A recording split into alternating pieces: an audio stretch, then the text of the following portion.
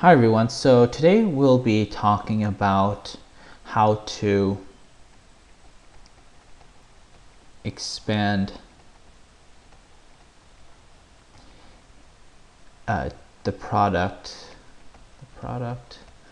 of two binomial factors using FOIL. Okay, so let's get started with the example. So let's say we're given the two binomial factors of x plus 1 times x plus 2. So we want to expand this, and in order to do so, we use a technique called FOIL. So F stands for first, O stands for outer, I stands for inner, and L stands for last. Okay, so in terms of this expression, what does each one of these components stand for? So first is the first term of each factor. So that's the x and the x here. So we have to multiply these two terms. So we have x times x, which is x squared. Outer is the first term in the first factor and the last term in the last factor. So it's like the outer terms of this product here. So that is x times 2, which is 2x. Inner is the terms that are inside, so this term here and this term here. So the second term in the first factor and the first term in the second factor. So it's like the inside of this product here. So we have 1 times x, which is just x. And then finally we have last, which are the last terms of each factor. So that's 1 times 2, which is 2. Now we want to add all these terms together. So we have x squared plus 2x plus x plus 2. And then these two terms combine to become 3x. And then the other terms stay the same. So we have x squared plus 3x plus 2. And this is the expanded version of x plus 1 times x plus 2. Okay. Now let's do another example just to sort of get things going. Okay, so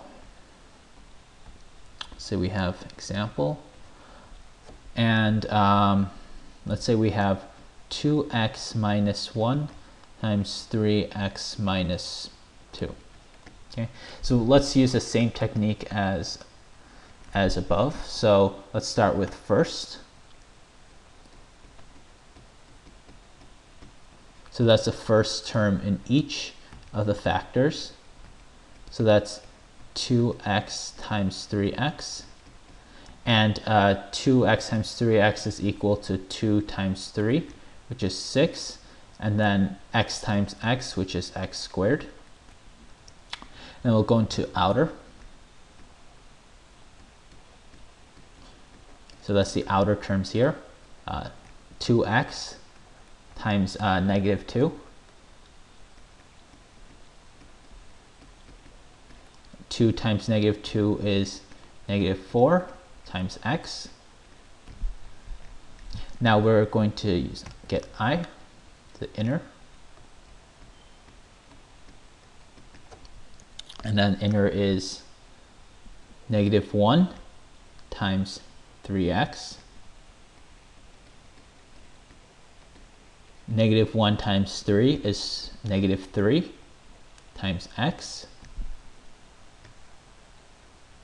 And finally we have last.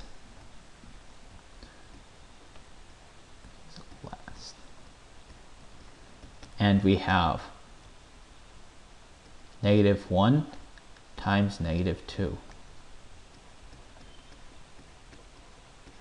And then -1 times -2 is +2 because the negatives, the two negatives that are being multiplied become positive. And adding up these terms together, it's 6x squared minus 4x minus 3x plus 2. The -4x minus 3x combined to become -7x because I just added the two coefficients, so -4 minus 3 is -7 plus 2, and just bring down the other terms. Okay. So let's do one last example. Let's say we have example.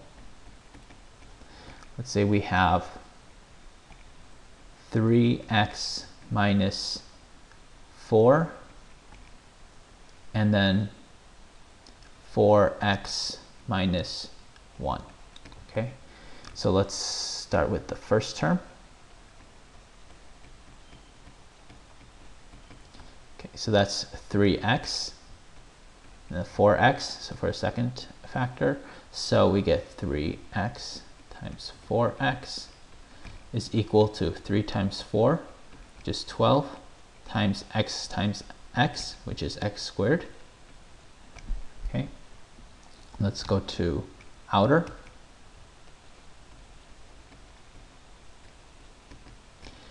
Which is the outer terms here.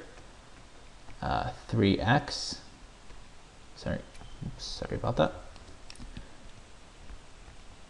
3x times -1, which is simply -1 times 3, which is -3 times x, and then inner,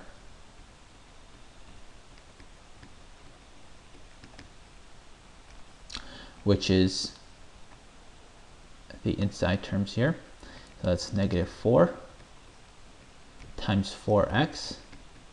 That's equal to -4 times 4, which is -16, because there's only one negative sign, times x.